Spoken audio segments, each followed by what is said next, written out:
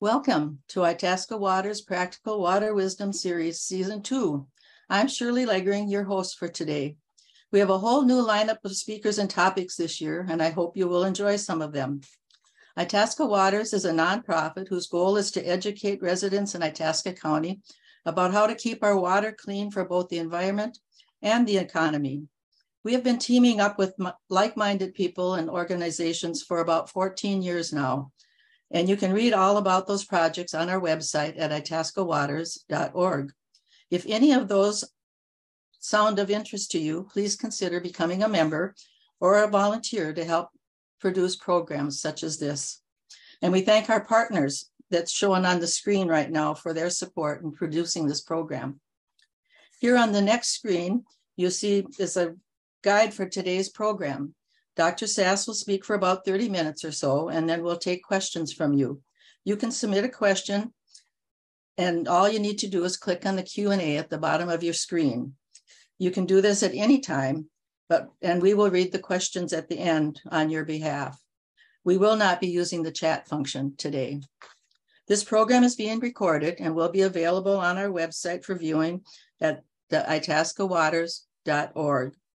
Finally, we value your opinion, and so please click on the survey link at the end of this program, or you will receive the survey by email, and we thank you for filling those out.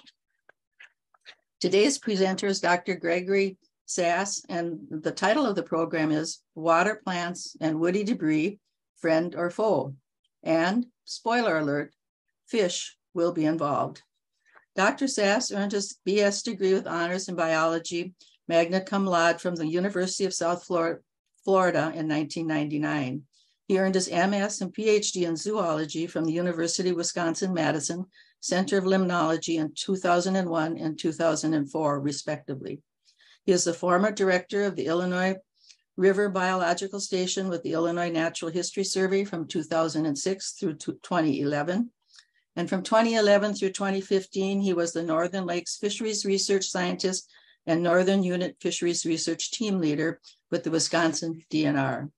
Currently, he is the Fisheries Research Team Leader in the Office of Applied Science with the Wisconsin Department of Natural Resources.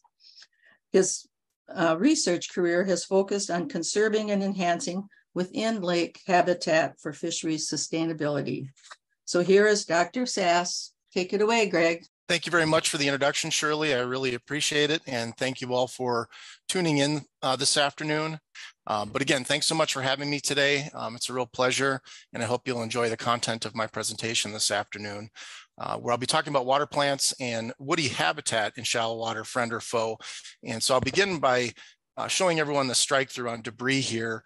Through our research on the subject of structural habitats within lakes, debris has often been looked at as a negative connotation for habitat within structural habitats within lakes. And so we tend to prefer to use the word coarse woody habitat or woody habitat when discussing these structural materials in lakes. And I hope through my presentation today, I'll be able to show you some of the importance of why this is good habitat and important habitat for aquatic ecosystems.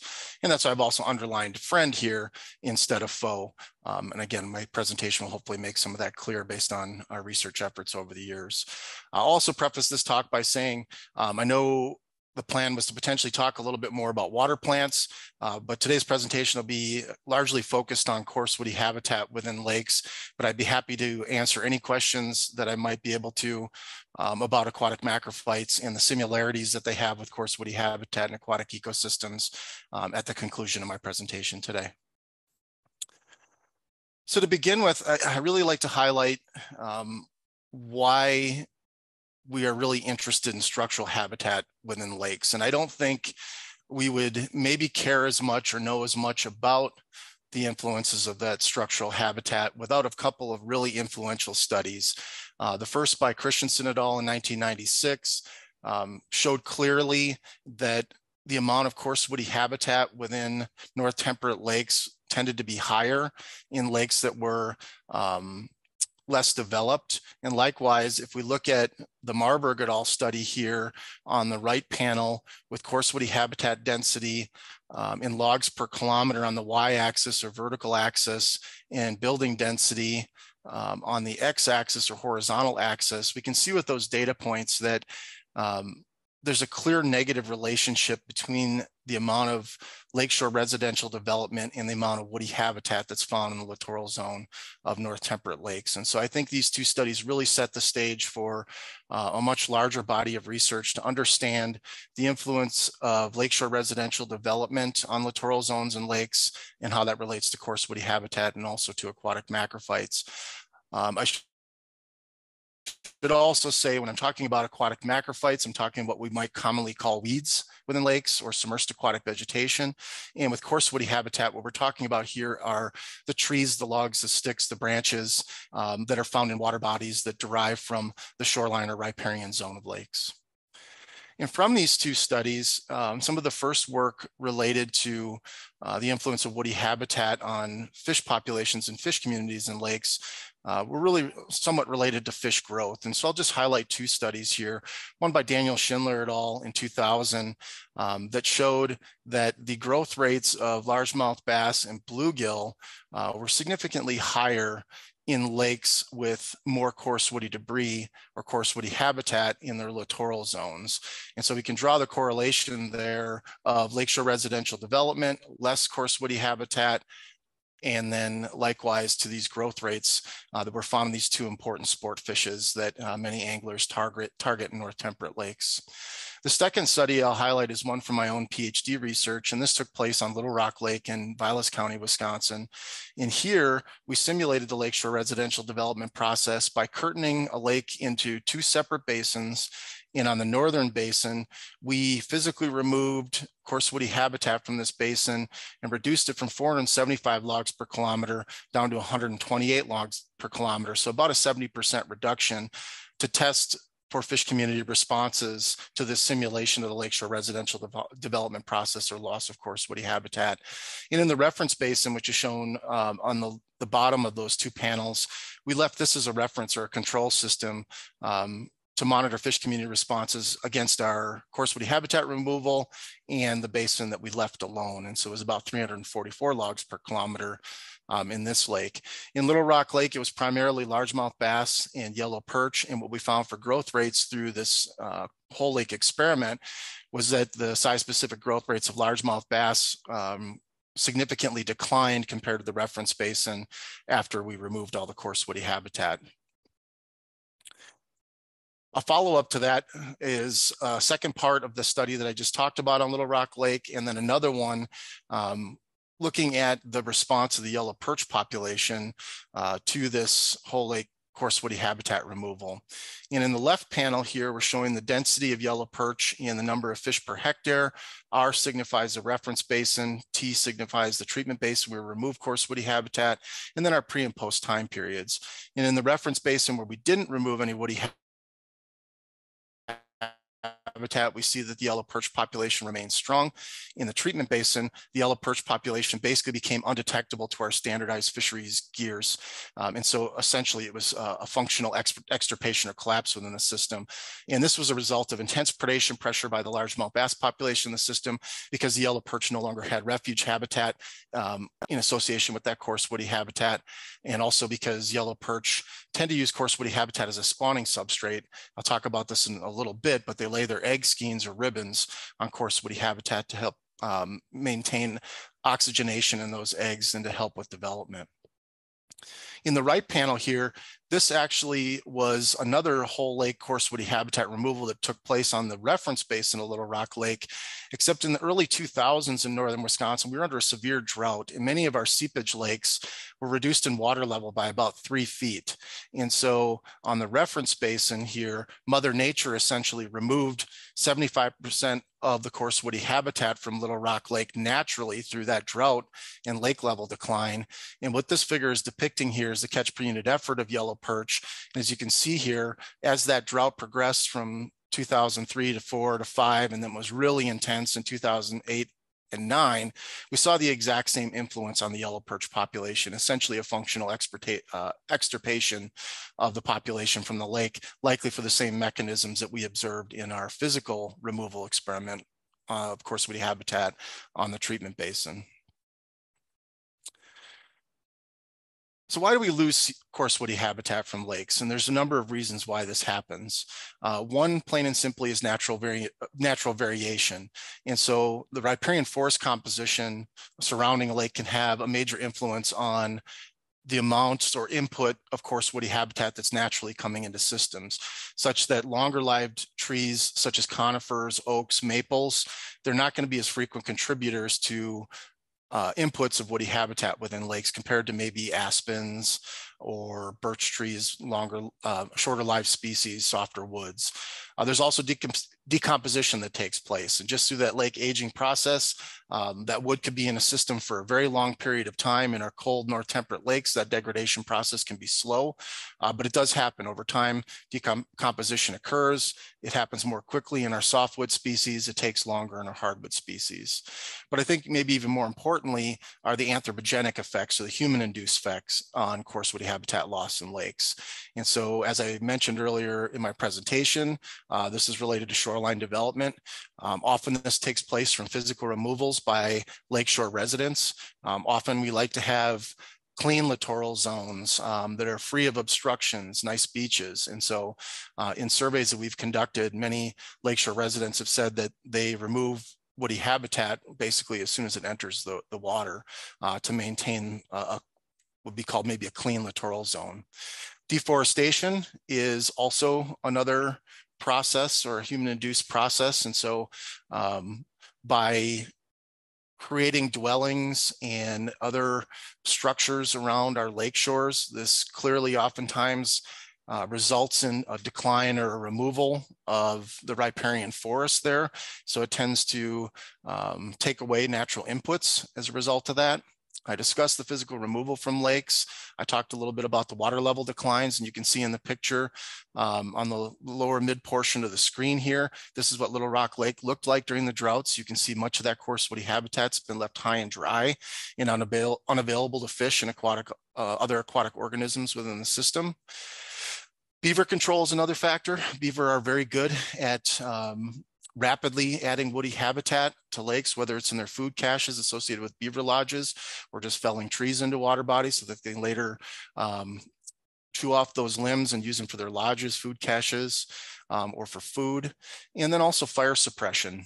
So many of the trees that we removed from Little Rock Lake in that experiment had fire scars to them, but in today's day and age, and most often when we have a forest fire, our job is to put it out as quickly as possible. And so that input of coarse woody habitat to lakes has certainly changed over time with our practices. And why is coarse woody habitat important for fisheries? And I'd like to focus on starting at the base of the food web. And really the big part of woody habitat and how it influences aquatic systems starts with the slow degradation of this woody habitat, because it provides a slow release of nutrients over time. And this slow release of nutrients, I like to call this is a good natural release of nutrients. This isn't excess nutrient loading through fertilizers or other human activities that we do on the landscape. This is a natural process, and aquatic organisms and fish are adapted to this process in north temperate lakes such as those in Minnesota and Wisconsin. And this nutrient release stimulates periphyton growth, another healthy aspect. And that's what I've highlighted in the two pictures here. So in the picture on the left, we can see this beautiful structural habitat in a Vilas County lake in northern Wisconsin. We can see the aquatic macrophytes. We can see the coarse woody habitat and structural complexity. But one of the things that's really important here outside of that is the green film that you can observe growing on that log under the water. Likewise, if we look at this beaver lodge on Little Rock Lake before we removed it, in the bottom portion of the picture, you can see the food cache associated with this beaver lodge, and you can see all the periphyton growing on that food cache in association with that beaver lodge. So then this periphyton subsequently attracts grazing benthic macroinvertebrates. And I've shown a few here in a trichopteran or caddisfly, and a juvenile or a larval dragonfly larvae, an odonate here. And those benthic invertebrates then attract then that periphyton attracts the grazing benthic invertebrates, which then attracts the predatory benthic invertebrates, which then attracts fish such as bluegill and yellow perch and other panfish that heavily rely upon benthic invertebrates for a prey resource. And then that's, of course, woody habitat attracts piscivorous fish and anglers. And so if we look at coarse woody habitat within lakes within a food web context, we're really setting up a situation where this structural habitat is serving as a micro ecosystem within the larger lake ecosystem itself. Other mechanisms or ways that coarse woody habitat is important certainly include fish attraction. And so this was a study that was conducted in 2005, and it looked at the branching complexity and the fish species use in association with that. And basically, the findings of this study suggest that the more complex the woody habitat is within the system, the more fish species it will attract. And in general, many fish species are attracted to coarse woody habitat and use it for various reasons. In this study, there were 16 fish species observed in several northern Wisconsin lakes, and the branching complexity and the type of tree mattered in this particular case. Coarse woody habitat is also important to some of our north temperate species for spawning and as refuge habitat. And so, as I mentioned earlier in the talk, in the case of yellow perch, you can see that in the picture here on the left. If you see the little kind of white ribbons that are in the upper portion of the photo, those are yellow perch egg skeins. So those are their egg masses. Those are spawned in early spring, and they're often draped over aquatic macrophytes and coarse woody habitat, as I mentioned, such that they're not on the bottom with the potential to not be oxygenated and then and later not hatch as a result of that. Likewise, in the right photo here, we can see a smallmouth bass using what's called a half log structure. These are another form of habitat enhancement that's been used in lakes. And in this case, smallmouth bass often like to build their nests in association with these structures as nest garters and nest garters protecting their eggs and their young, the males in the case of this species. They can often use this as kind of what do I want to say, kind of a protective side of that habitat where they don't need to defend compared to the rest of the nest. And smallmouth bass aren't the only ones that spawn in association with woody habitat. Bluegill, black crappie, and largemouth bass also do as well. And I really think from this overall body of research of understanding the influence of lakeshore residential development on woody habitat and lakes to some of the studies and the results that I just showed, this is where I'd say really fish sticks were born. And when I talk about fish sticks, this is Wisconsin's, this is what we promote for fish structural habitat enhancements within lakes.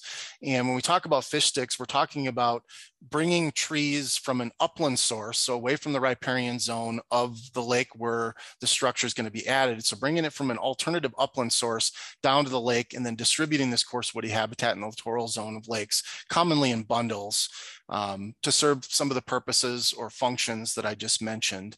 And so we call these fish sticks. It's kind of a fun little thing that was coined when we were promoting some of this work, but this is really what Wisconsin has heavily focused on as far as structural enhancements with woody habitat and lakes. And in all cases with these structural habitat additions, again, I like to focus on these microecosystems. And so again, these structural habitat additions are intended to serve as microecosystems within a larger ecosystem or lake context. And the goals of enhancing habitat are things like slowing the lake aging process, to potentially increase fish productivity and fisheries quality, which include things like fish abundances, the size of fish within a population, and then also their catchability. Because I mentioned a little bit earlier in the talk, not only does this coarse woody habitat attract fishes and benthic macroinvertebrates, but it also attracts anglers. Often anglers know that these are places where their catch rates might be a bit higher. And I also want to talk a little bit about the lake aging process. And so lake aging, and I've got reservoirs and natural lakes pictured here, has resulted in declines in fish productivity over time. And when I'm talking about fish productivity, I'm basically talking about the carrying capacity of the amount of energy within a lake to support fish populations. And it's often measured as a rate, like the kilograms of fish per hectare per year. And in thinking about this aging process within reservoirs and natural lakes, when a reservoir is generally first filled, fish productivity is pretty high. And then over time, through various processes, that fish productivity is degraded or declined. And this happens because of eutrophication. It happens because of sedimentation. It also happens because of a loss of habitat through degradation over time. But I really think there's a strong correlation from what we've observed in reservoirs with our natural lakes, that in our natural lakes, these common inputs of coarse woody habitat into systems in the longer term has been what's driven our fish productivity. And there's been several studies that have shown that fish productivity has declined over time. And so these structural enhancements in many ways are used to kind of stem that aging process to keep our fish community productivity high within these systems. And to take that a step further, and some of the research behind that aspect of what's driving our fish community productivity in North Temperate lakes. This study was really interesting, and one that we're continuing to work on in an experimental fashion, and then I'll talk about that one in a little bit. But a study in the early 2000s by Mike Pace and several of his co-authors, believe it or not, interestingly, found that about 50% of the carbon in largemouth bass in a North Temperate lake in northern Wisconsin was derived from terrestrial sources. And so this is really interesting in the fact that it's suggesting that carbon that's coming from leaf litter during fall, from leaves falling into our lakes and degrading, and of course woody habitat that's within systems or is input into systems, has a really strong influence on lake food webs, influencing fish productivity. Interestingly enough, one of the lakes I'm currently based at right now in northern Wisconsin, when we do the food web models and track energy in the system, about 50% of the energy has to come from terrestrial sources of carbon in order to even drive the fish community productivity or food web within that system. So in our North Temperate lakes, these annual inputs of good nutrients and carbon coming off the landscape are incredibly important drivers of the amount of life that we have in our lakes. So when we're thinking about some of these littoral habitat enhancements, it's really important to focus on what might be constraining fish productivity, and is habitat a limiting factor. And so it's important to think about the fish community within the system, and whether doing so may influence reproduction by providing spawning substrate for some of those species that I mentioned previously. Will the enhancements influence growth? And so this matters because of food quality versus terrestrial versus aquatic, and the quantity of food that might be available, also foraging conditions and prey encounter rates, and then just overall our survival, mortality, and recruitment of fish populations.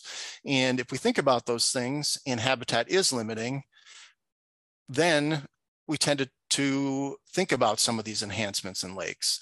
So I'll just show two examples here of natural materials and artificial materials that are often used to enhance habitat in lakes and reservoirs. For natural materials, in the upper left picture here, those would be considered fish sticks in this case. So those are brought from upland sources and placed on the ice in this reservoir in this picture.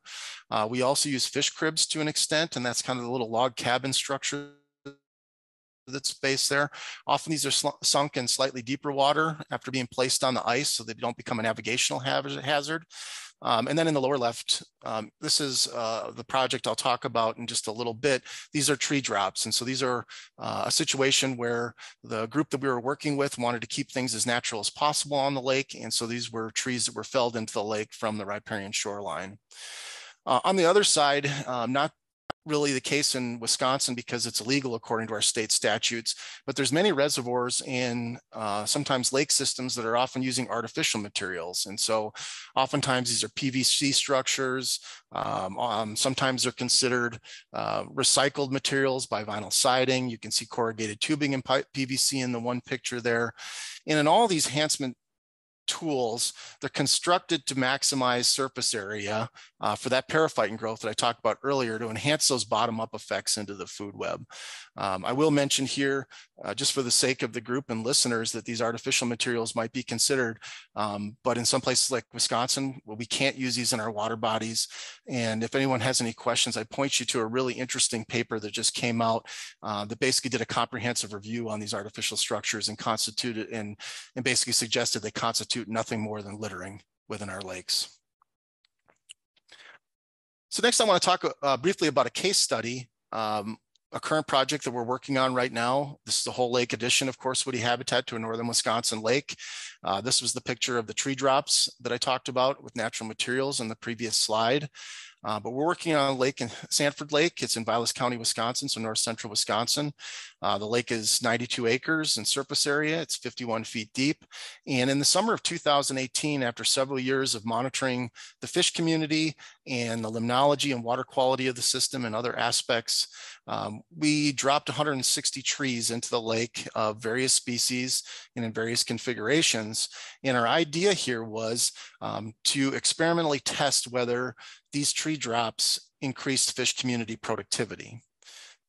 And again, when I'm talking about fish community productivity, we're talking about the carrying capacity of north temperate lakes, how many fish they can support, and it's typically measured in kilograms per hectare per year. And so prior to our coarse woody habitat addition in Sanford Lake, we could see in the fish community production that Sanford Lake in gray compared to range-wide estimates was very low. This isn't uncommon for north temperate lakes, but it was a low productivity system. And if we look at some of the species comparing to range-wide estimates in Sanford Lake versus those others, we can see that a lot of the production was locked up in walleye within this system, and there was relatively low production of smallmouth bass, yellow perch, and bluegill within this system. So most of the production was locked up in the top predator in the system of walleye. So we're about 5 years out from adding these 160 trees to Sanford Lake. And so I quickly want to discuss some of our initial results from that experiment. And over the past 5 years, we've noticed significant increases in the abundance of bluegill and rock bass within the system. We've seen pretty stable population abundances of some of the other species, including muskellunge, yellow perch, walleye, and smallmouth bass. I know this is just the sample size of one, but I like to show this picture of this 41-inch muskellunge that we caught last year in our spring sampling efforts out there. This fish had grown 8 inches in 4 years since we added the trees to the lake, and this is a real anomaly. Most of the muskie in the system are very small, maybe topping out at about 32 inches. And so is this just even a slight indicator that this is increasing fish productivity within the system? And we've been also monitoring a lot of behavioral aspects to these tree drops. And we found some interesting results. We have been using radio telemetry to track muskellunge, walleye, and smallmouth bass on the system. We would have expected that these species would be immediately attracted to the woody habitat.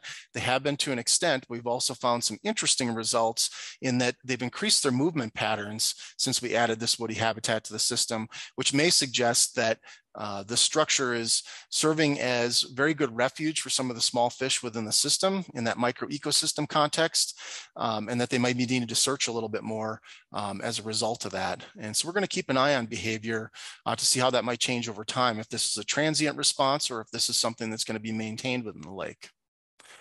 I think even more excitingly is we've just run all the fish community productivity metrics for Sanford Lake after the first 5 years post-coarse woody habitat addition. And we've seen some very interesting results that support our hypothesis based on some previous research of increasing fish productivity. And so in these graphs here, in the red, we have bluegill, and we can see that bluegill production has increased greatly from about 1 kilogram per hectare per acre or per year to about 10 kilograms per hectare per year. We haven't seen much of a change in muskie yet. We've seen rock bass in the green production increase. And then we haven't seen a lot of change in smallmouth and walleye, smallmouth bass and walleye yet. And yellow perch is showing a little bit of signs of increasing production post adding these trees. And if we put that all together to our main question with this study, has fish community production increased as a result of those tree drops? The answer is it's increased greatly. It's actually quadrupled. So in the first 3 years, our total production within the system was about 2 to 3 kilograms of fish per hectare per year. Now we're up around 12 or 13 kilograms per hectare per year as far as our fish community. So at this point, our hypothesis is supported that by adding this wood, we increase the carrying capacity of fish within this lake. And now we're going to continue to monitor this study in the longer term, potentially even up to another 20 years, to see if that energy that's in the bluegill, the rock bass, and the yellow perch then transfers up to our sport fishes of smallmouth bass, muskellunge, and walleye in this case. To kind of wind down here so we have plenty of time for questions, I think it's important just to talk a little bit about consideration for these structural and structural enhancements in their implementation within systems. And I really think what's most important here is the ecosystem context, because this is what's going to influence the type of habitat addition that might be used as far as materials and shapes, and then also the spatial considerations. And so the scale and location where we might be adding this structure. And so important things to think about here are lakes and reservoirs. The trophic status, is this a highly oligotrophic or nutrient poor lake, or is it a eutrophic lake where productivity might be driven by excess nutrients versus habitat within the system? It's also important to think about the recipient community, what fish species are there and how might they benefit, or in some cases be negatively influenced. What's the watershed land use in the system? And then also some considerations maybe of latitude or the duration of the growing season and how this structural habitat will influence fish populations in that context. The deployment location can also be important based on whether we're doing these sorts of things in lakes versus reservoirs. And so as far as spatial heterogeneity in natural lakes, it's primarily related to depth. And in our north temperate systems, structural habitats such as aquatic macrophytes and coarse woody habitat are largely restricted to the littoral zone. And those are the more natural places where we find these habitats, and that might dictate what we do with our enhancements. If we're thinking about reservoirs, there could be some things to consider here because of the longitudinal downstream gradient from riverine to dam portions that might become important.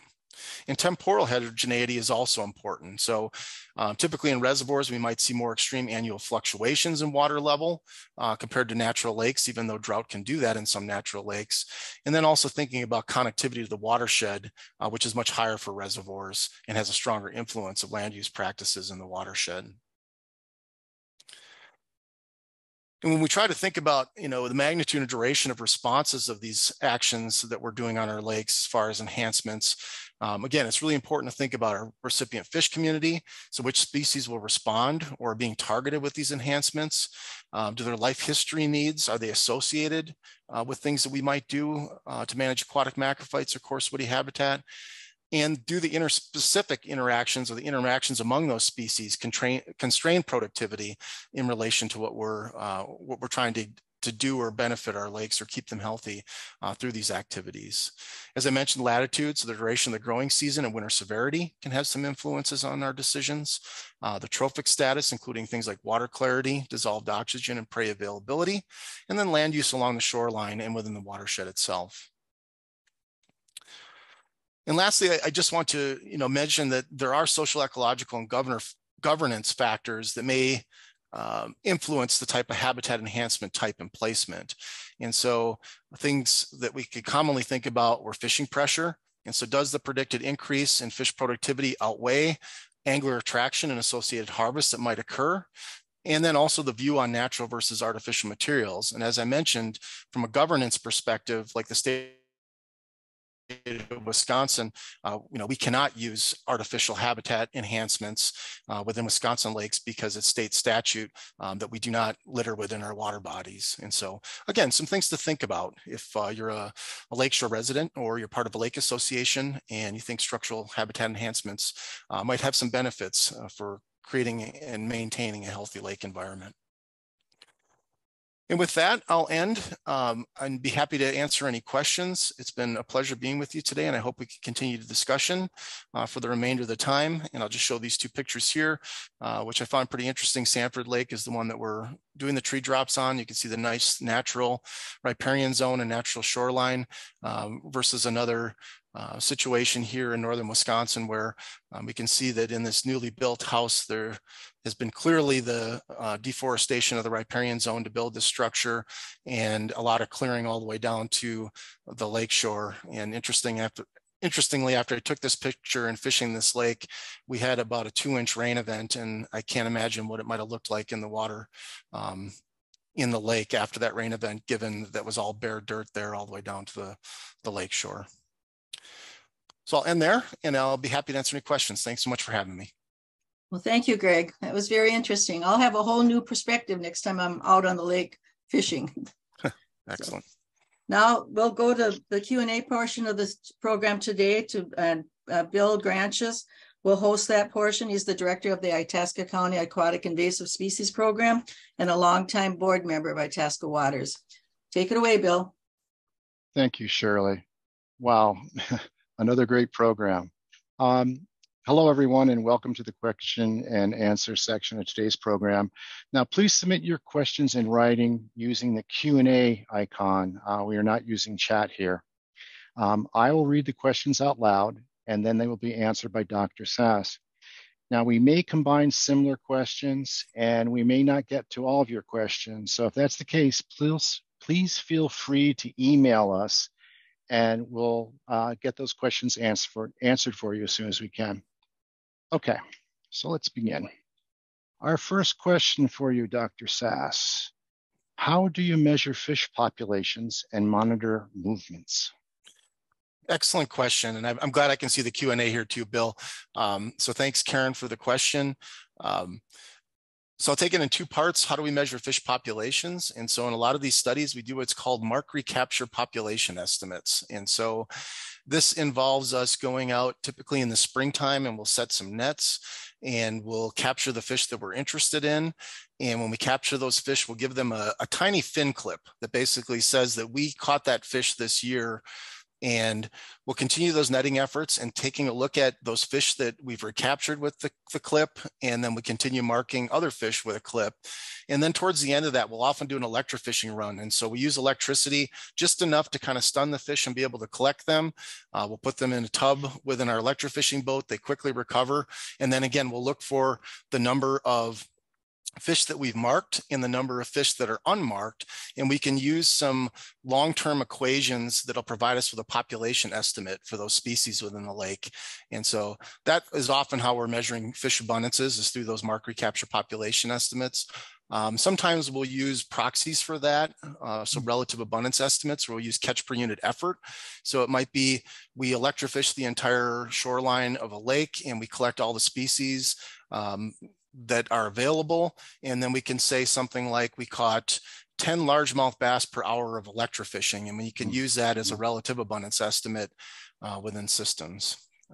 Your question about fish movements is another excellent one. We do this in a lot of different ways. The ones that we've been commonly using now are radio telemetry. And so we'll implant a radio tag within fish, and then we can take the frequency of that radio tag and drive around a lake and triangulate where that fish is located. It doesn't tell us how deep the fish is or if it's close to the surface, but it tells us the location within the lake where that fish is residing and how it's moving around. For those folks on the webinar today that have pets, if you're familiar with a microchip that often gets placed in our pets in case they get lost and recovered to get them back, we do the same thing with fish. And so those passive integrated transponder tags, we also place those in fish that we're studying, and we can use a series of antennas and receivers to track fish movement around the littoral zone of a lake, for example. When they have that tag and they pass over that antenna, it tells us, exactly what time they passed over it. We put 2 antennas together so we can tell what direction they're moving. And so in the case of Sanford Lake, we have hundreds of thousands of detections of the fish and how they're using the littoral zone of the lake in that process. And then we also use something called acoustic telemetry. We'll put a tag into a fish. That tag is constantly emitting a frequency. And then we have receivers that are on the system that pick up that tag when it's nearby. And so we can kind of track whole lake fish movements that way. And so all in all, we've, made a lot of advances in understanding how fish move about a system. Fascinating, fascinating. Okay, next question is, how does adding woody brush affect the other species besides fish like avian species and mammals? Wonderful question, Elizabeth. And I didn't use the picture in my presentation today, and I probably should have, and maybe even mention this. I spent a lot of time talking about fish and periphyton and benthic macroinvertebrates that use woody habitat, but there's all kinds of species that use woody habitat, and they're adapted to it in our natural lakes. Loons build their nests on coarse woody habitat in some cases. Other birds will perch on woody habitat to rest or to forage. If we think about, blue heron, for example, or some of our other water birds. Turtles bask on woody habitat that's floating on the top of the water yet and still hasn't been submerged. And another example I like to do, like carnivorous sundew.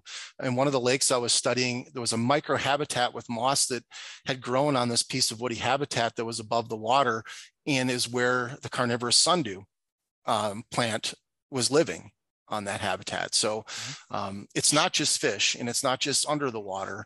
There's a lot of different species that use coarse woody habitat in various ways. I see. Okay, next question. Spruce budworm, oops, there went my screen. Spruce budworm have decimated fir trees in northeast Minnesota. And usually when the dead trees are removed, foresters avoid cutting the dead trees and riparian areas. Should we instead encourage felling dead firs into lake shores? Another great question. I don't know if spruce budworm and those dead trees or the spruce budworm himself would have any negative effects in the water body. They probably wouldn't live once they're submerged anyways. But at least in my opinion, it would probably be better than removing them away from the lake shore, because the natural process of coarse woody habitat inputs would suggest as those trees died naturally on the shoreline, they basically have 180 degrees where they might hit the water body as they fall in, unless they fell back onto the riparian zone. So it may be something you want to may want to consider with this spruce budworm outbreak, is to not remove that wood and actually fell it into the lake itself for fish habitat and for other organisms. Thank you. Actually, I just love it when you're canoeing or boating on a lake and you've got a shoreline where you've got the naturally felled trees that came down naturally into the lake. I think it just adds so much. Next question is from Ed. Have you attempted to estimate the economic impacts of changes in fish populations in the lakes that you've studied? Yes, in some ways, Ed. Oftentimes this is done by more of our social scientists that are interested in the human dimensions, but we've certainly looked at changes in fish productivity, changes in our fish communities, and how that influences anglers and how they're using guides and how far they're driving, what that means for our local economies, which are also really important in Minnesota, the fishing industry in this case, or just our lake use in general and the economic impact of that. And so we have studied that to an extent, and with some reasonable certainty there that healthy lakes and what they provide, whether you're a boater, a silent sport, an angler, there's a tremendous economic impact of maintaining healthy lakes for local economies and to provide those recreational activities and ecosystem services derived from them. Fascinating. Next question from Ingrid. Is this approach being tried anywhere in Minnesota? Is it limited to smaller lakes, or is there potential to use this to replace stocking? Thank you for the question, Ingrid. I'm not sure how much Minnesota is using fish sticks or fish cribs or tree drops compared to Wisconsin. I'm not as familiar, and at least to my knowledge, it may not be as occurring as much as it is in Wisconsin. Wisconsin, through our Healthy Lakes initiative, which is not just coarse woody habitat, but it's macrophytes and it's water quality. We have now, as an agency, basically fast-tracked the permitting process. So it's very simple for a lake association or an individual lake resident to fill out this permit and do these activities. And so we're promoting this as an agency to replace that fish structural habitat that's been lost through lakeshore residential development and other processes, and trying to make that very easy and cost effective for those that might be interested in it. Is it limited to smaller lakes? In general, it's probably more important the woody habitat to smaller lakes than it is larger lakes. So larger lakes, often their food webs are influenced by different species and different factors. And so Minnesota has much larger lakes in general than Wisconsin does. And so northern Wisconsin, our average lake might be 500 acres. There's immense lakes compared to that in northern Minnesota. And so I think in the smaller lakes, it might have a more immediate effect. At the same time, in the larger lakes, there's probably certain situations like bays or specific areas of a larger lake where these enhancements might at least benefit locally, but maybe not carry up unless it was done in some massive scale in these giant lakes. But again, micro ecosystems within the larger ecosystem is what I would say there when we're talking about the grading of lake surface areas. And the potential to replace stocking, I'm glad you mentioned that one. We do a lot of stocking as far as our management for fisheries. And I'll just say, and I've written about this, that we can't expect fish populations to be sustainable if we can't sustain or provide the habitat needed to maintain those populations. And so stocking will always be a part of fisheries management. I wish we would focus a little bit more on habitat and conserving and providing our fish populations and our aquatic organisms with what they need naturally than trying to engineer our way to producing fish populations. Thank you. Next question is from Tim. Does adding woody habitat have a direct effect on dissolved oxygen in lakes? Another great question. On a whole lake scale, no. And so we don't tend to see any differences in the dissolved oxygen concentrations. We've measured all those variables. We've done these experiments and looked at it. On a more local scale, what adding woody habitat is going to do, and we've measured this, it happens in small amounts. But that periphyton is green and it's going to photosynthesize in the sunlight if the water's clear enough. And so that's going to produce oxygen in the day, and at night, respiration is going to produce some carbon dioxide from that. But overall, there's been no measurable effect on the dissolved oxygen concentration in these experiments we've done in the lakes. See, we're getting short on time, but we have time for another question or two. Here's one from Kevin. There's been a push that has forest managers moving towards managing riparian zones towards the longer-lived conifers you spoke about. This seems counterintuitive to keeping the sustainable supply of woody debris in our waters. Can you comment on this? Thanks for the question, Kevin. That's a really good point. I wasn't really aware that that's what the forest management practice was pushing towards. I guess it makes sense in some ways that those trees are going to be there longer. I think the point there is that those trees do still fall into the water periodically. It could be lightning, it could be a big wind event. In those cases, I think then it's best to allow that habitat to remain into the lake instead of removing it immediately. And I'll say too, with like the hardwoods, the conifers, oaks, maples, those trees last a long time in our north temperate ecosystem. So when we've done, when others have done the research to try to find out how long has this pine tree been in this lake in Ontario, sometimes 505 or 550 years. And even when I was working on the woody habitat removal, a lot of that was conifers. Those trees had probably been in the system for 100 or 200 years since northern Wisconsin was logged completely in the late 1800s and early 1900s. That wood was just as fresh as the day it dropped in when I took my chainsaw to it, unfortunately. You could still, it still had the sap. You still could smell everything. So it's slow degradation of those species once they do get in the system. So if they do fall in those cases, what our research would suggest is to leave them. Okay. Wesley asks, what is a good balance between natural shoreline and access to the lake for yards? Another excellent question. Thank you, Wesley, for that one. What I comment on that, I think the key word there is balance. And so at least in Wisconsin, there's been a lot of initiatives of like healthy lake shores where we might try to minimize the human footprint on our littoral zones by at least keeping some portion of our frontage more natural. And oftentimes this is done with native plants and tree plantings. And then again, providing that balance by, having access to our dock or an area where we want to use the water that may not be as natural.